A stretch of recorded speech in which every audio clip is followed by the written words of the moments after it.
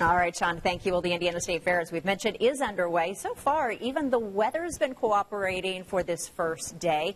The morning kicked off with the colorful giant hot air race, and the day's events took off from there. And that includes, you probably heard this, metal detectors and new security checkpoints at every gate. That's never happened before. Eyewitness News reporter Rich Van Wyk joins us live with a look at how that increased security was working today. Hi, Rich.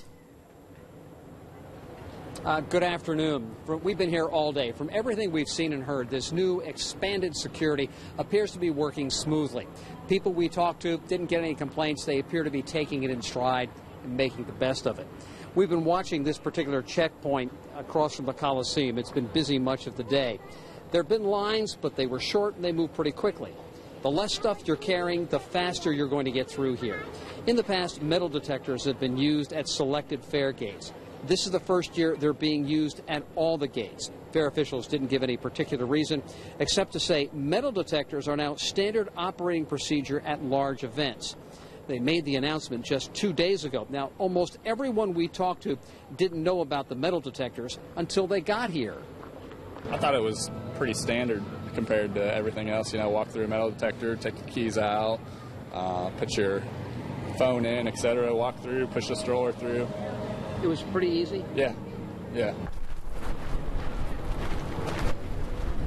Security workers are looking for obvious things: guns, knives, drugs, alcohol, things that have been banned here for a very long time.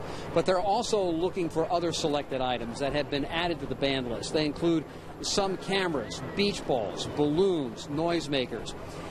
You want to make sure that you do a little bit of homework, check and find out if anything you plan to bring is now no longer allowed on fair property. To do that, we've put the list at WTHR.com. You can check it from there. It'll spare you the event of having to throw something away or deliver it all the way back to the car. And hey, Rich, take that tie off. What are you doing out there at the State Fair with a tie on?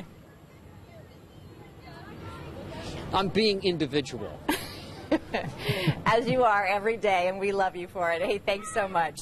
Well, if you haven't heard, Rick Springfield is headlining the first concert on the Chevrolet Free Stage at the fair tonight.